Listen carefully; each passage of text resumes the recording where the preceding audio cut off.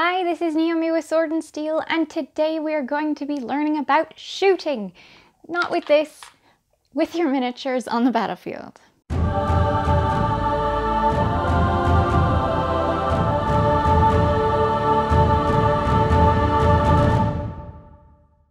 In our first lesson, we learned how to move our models across the battlefield, how to maintain them in a group called a unit, and the various types of moves your models could make during the movement phase. Now that they're in position, it's time to end the movement phase and go on to the next phase, the shooting phase. Remember, each player takes a turn that is carried out in this order: command phase, movement phase, shooting phase, charge phase, and fight phase. And yes, we are still skipping the command phase for the time being. In the shooting phase, there is a sequence of steps for each unit you'd like to shoot with. First, you select an eligible unit on the battlefield. Next, you select the target of that unit, and then you fire your weapons. And repeat the above until all units that you wish to shoot have done so. Selecting an eligible unit. An eligible unit is one that, generally speaking, is wielding ranged weapons, is one that hasn't advanced that turn with the exception of assault weapons, like I mentioned in the first video, and is one that hasn't fallen back that turn either. It is also one in general that isn't in engagement range of any enemy models. However, like the exception for assault weapons and advancing, there are exceptions for shooting while in engagement range. But those are easy to find and straightforward to remember. For example, if your model is wielding a pistol, it can shoot at enemy models within engagement range of its unit, even if you have other friendly units in engagement range of those enemies as well. It cannot shoot at any other enemies, just the ones in engagement range of it. In most cases, you cannot shoot into melee combat at all, whether you're in melee yourself or have allies that are in melee against the opponents you want to target. So pistols are an exception to this rule as well. Another exception to the rules is for monsters and vehicles. They have their own rule called Big Guns Never Tire. With this rule, monsters and vehicles can still shoot while in engagement range of enemy models. But unlike those with pistols, the monsters and vehicles can shoot at other units that are beyond engagement range, as well as those within engagement range, even if there are friendly units also in combat. However, if the monsters or vehicles shoot while they are in engagement range, they have a -1 to hit.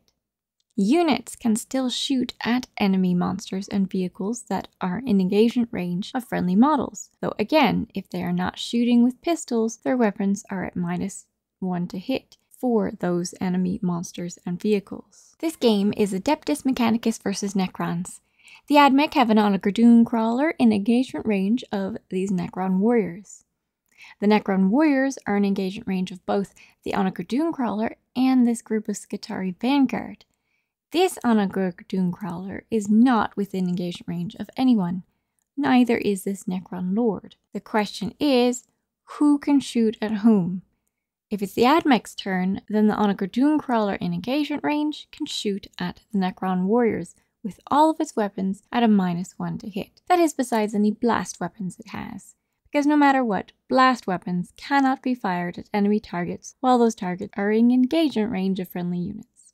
I personally think some Chaos units should be able to ignore that rule, since I have my doubts how much they really care about their allies. But at the moment, no one shoots blast weapons into melee when allies are in that same combat. So if it's the Admech's turn, this Onagradoon crawler can shoot at the Necron warriors in engagement range with it at a -1 to hit. But it could also shoot at this Necron overlord at a -1 to hit. It's up for the Admech player to decide who it wants to target. This Onagradoon crawler, on the other hand, cannot shoot at the Necron warriors because it has to follow the rule of not shooting into combat when allies are in engagement range of the warriors, and it itself is not in engagement range, so its Big Guns Never Tire rule doesn't come into play. It can, however, shoot at the Necron overlord. Now, if it were the Necron's player's turn, on the other hand, the Necron warriors in combat could not shoot at all because they are not a vehicle nor a monster, nor do they wield any pistols. The Overlord, however, could shoot at this Onagradoon crawler without penalty, or could shoot at this Onagradoon crawler at -1 to hit. But it could not shoot at the Skitarii Vanguard, because only vehicles and monsters can be shot at in combat in engagement range of friendly models. After you've selected an eligible unit to shoot with, you need to select targets for each of the ranged weapons your unit is wielding before you roll any dice to see if you hit. For a target unit to be eligible, at least one enemy model from that target unit must be visible and in range of the shooting unit's weapon. How do you know if the unit is in range? The unit has to be closer or as close to the shooting unit as the shooting unit's weapon range is in inches. For example, with these termagants, their ranged weapon is the flesh borer, which has a range of 18 inches, so they can target the Skitarii Vanguard, but the Onager Dooncrawler is out of their range. Now, what about being visible? There are 4 types of visibility, each with their own implication. Model visible, unit visible, model fully visible, unit fully visible. If a model is visible, that means that any one or more parts of that model can be seen from the perspective of the observing model.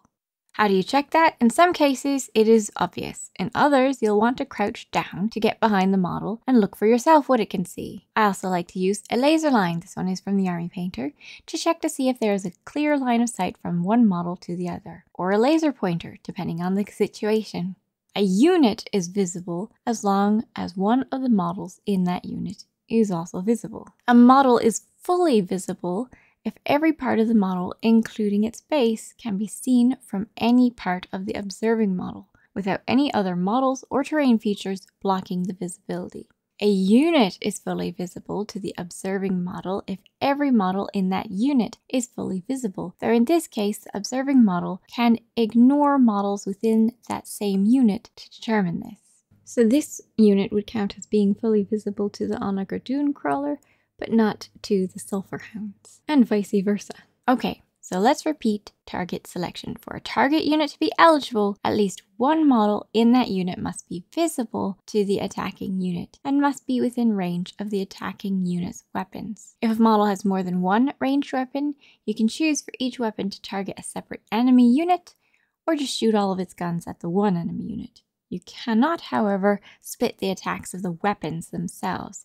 Here are the ranged weapons of the Ballistus Dreadnought. It has 3 weapons: the Ballistus Missile Launcher, where you choose between frag missiles and crack missiles before you roll, the Ballistus Las Cannon, and the Twin Storm Bolter. So, the Missile Launcher can target enemy A, while the Las Cannon can target enemy B, and the Twin Storm Bolter can target enemy C, or the Missile and the Las Cannon can target enemy A, and just the Twin Storm Bolter can target enemy B, and so on. But you cannot split the attacks of these weapons. The number of attacks a weapon has is under the A statistic, and you can see the frag missiles have 2d6 attacks, while each of the others have 2 attacks. 2d6 simply means that when you want to attack with this weapon, you roll 2 6-sided dice, and the result is how many attacks you have for that particular attack. Not only can you split which weapon is attacking what unit though, you can also have each model within a unit shooting at the same or different enemy units. And these 5 termagants are given the option to shoot at a unit of Skitarii Vanguard or an Onager Dooncrawler. You could put some of their flesh boards towards the Vanguard and the rest towards the Onager Dooncrawler if you wish. Okay, so you've chosen a unit to shoot with. You decided on all of their targets. Now it's time to roll your attacks. Remember, at the end of the video, I'll be giving you a mission you can try that will help you use everything you learned in this lesson. And the rules are available to download yourself, which I'll have a link for in the description. And if you had any questions, just leave a comment with your question. Ranged attacks are almost identical to melee attacks, so what you'll learn now will also help you understand attacking in engagement range. Okay, attacks are made in the following sequence: hit roll, wound roll, allocate attack, saving throw, assign damage. When a model makes an attack, you roll a number of d6s equal to the weapon's attack characteristic. Like I mentioned, the attack's characteristic is under A, and each weapon may have a different number of attacks. Each dice that you roll represents 1 hit roll. To determine whether your shots hit or not, you have to check the model's ballistic skill with that weapon and compare that number to what you rolled. Results that are equal or higher than the weapon's ballistic skill count as hits. Any results lower than the ballistic skill are fails. An unmodified or natural roll of 6 is a critical hit and is always a success. An unmodified hit roll of 1 always fails. Never can a hit roll be modified by more than plus or minus 1. And by modification, I mean heavy weapons, for example, gain a +1 to hit if the unit remains stationary that turn. So they're modifying their hit roll by 1. They cannot further benefit from any other hit modifier because any hit roll cannot be modified more than plus or minus 1, so they could be worsened. When you're rolling your hits, make sure your opponent sees your successful hits and remove the fails before you gather those hits and roll those particular dice again. Now, you are making your wound rolls to see if those hits were more than just a passing glance. A wound roll compares the strength of the weapon to the toughness of the target. Here is a wound roll table to help you figure out your successes and fails. If the attack's strength is twice or more than the toughness, you successfully wound on a roll of 2 or higher. If the strength is greater than the toughness but less than twice, you wound on a 3 or better, or 3+ as we call it. If the strength equals the toughness, you wound on 4+. If the strength is less than the toughness but more than half, you wound on 5+. And if the strength is half or less than half than the toughness, you wound on 6+. So if we had Termagants versus the Ballistic Dreadnought, which will not look good for the Termagants, then the Termagant's flesh borers would wound the Dreadnought on 6s alone, while the Dreadnought would wound the Termagants on 3+ with the frag missiles, 2+ with the crack missiles, 2+ with the las cannon, or 3+ with the twin storm bolter. With this power discrepancy alone, you may quickly come to realize that it's best to pick and choose the targets of your attacks wisely, but experience will help with that. Once successful wound rolls have been determined, the player controlling the unit being attacked assigns each of those successes to the models of the unit as they choose. But with this restriction, if there is a model in the unit that already has wounds on it or has already been the target of an attack this turn, that model has to have the attack allocated to it first. Otherwise, any model in the unit can be allocated an attack, regardless of whether the shooting model can see it or not, since the attack cared about the unit visibility and not the specific model within it. Once the attack is assigned to a model, that model makes a saving throw, an armor saving throw. Saving throws are rolled by the player owning the attacked models and are determined by the saving throw characteristic on the model's data sheet. A saving throw is a success if that roll is equal to or higher than the saving throw characteristic. Now, an unmodified result of 1 is always a fail, and a saving throw can only be improved by 1. It can, however, be greatly worsened. The armor penetration of a weapon is added to the saving throw against that weapon, making it harder to succeed. For example, if the target of the ballistist's las cannon had a saving throw characteristic of 3+, because of the AP of -3 that the las cannon has, the target would need a minimum of 6 on the dice instead to succeed, since the -3 to the roll would turn any 6s into 3s. Which is the only number large enough to succeed. That does mean that in some cases, the armor penetration of the weapon will outclass the model's saving throw characteristic so much that it becomes pointless to roll.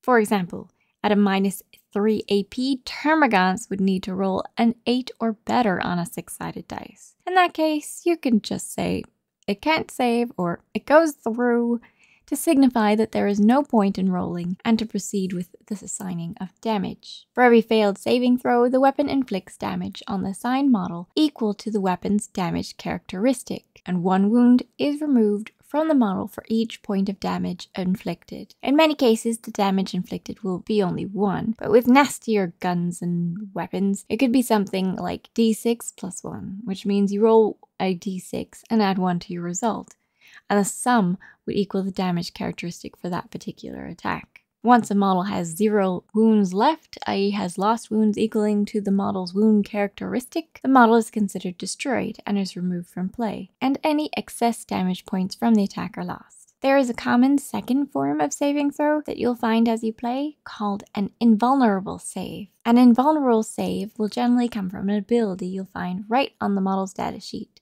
like in the case of this Terminator squad, where every model has an invulnerable save of 4+. When a model has both a regular saving throw characteristic and an invulnerable save characteristic, the player rolling the saving throw can decide which one to use before rolling. And how would they decide? Invuln saves ignore armor penetration. So, if the units like the Terminators had to face a model like the Tyrannofex with a rupture cannon at an AP of -4 for goodness sake, instead of the Terminators saving on 6s, their invuln save of 4 allows them to save on 4s instead.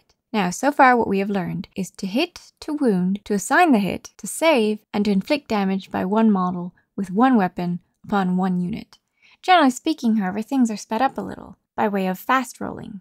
Fast rolling allows models in a unit that are carrying the same weapon to roll all at the same time, as long as their weapon stats are also the same, any abilities affecting them are the same, and they are targeting the same unit. So, for example, Termagants, which come in a unit of 10 at minimum, have their flesh borers.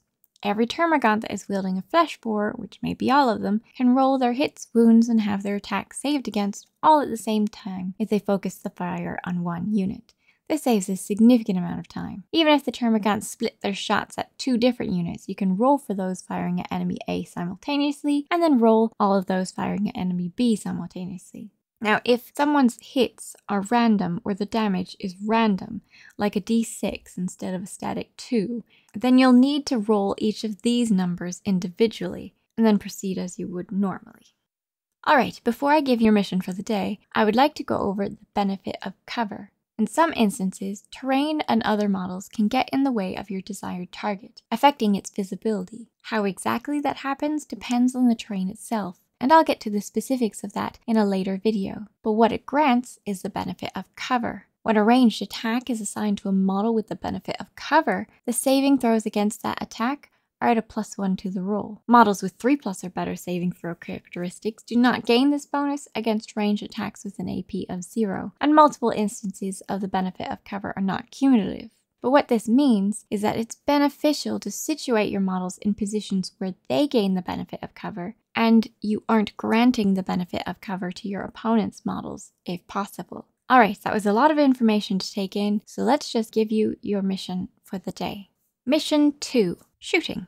Target practice. Set up 1, or if you can, 2 differing units on the edge of your battlefield. If they have models in them with differing weapon types, that's even better. At both opposite corners, set up a training dummy to shoot at. Then put some terrain in the way to block your model's line of sight to the training dummies. Consider each training dummy to have a wounds count of 10, a toughness of 5, and a saving throw characteristic of 4+. Your goal is to shoot those training dummies to bits, paying attention to visibility. If the training dummy is not fully visible to a shooting model, it is considered to have the benefit of cover and gains +1 to its saving throw accordingly. Good luck! Thanks for watching, I hope you enjoyed, and I hope you have a fun time mowing down your opponents on the battlefield. Thanks always to the YouTube subscribers and our patrons. I really appreciate your support, and if you had any questions about these tutorials, make certain to comment below so I can answer them.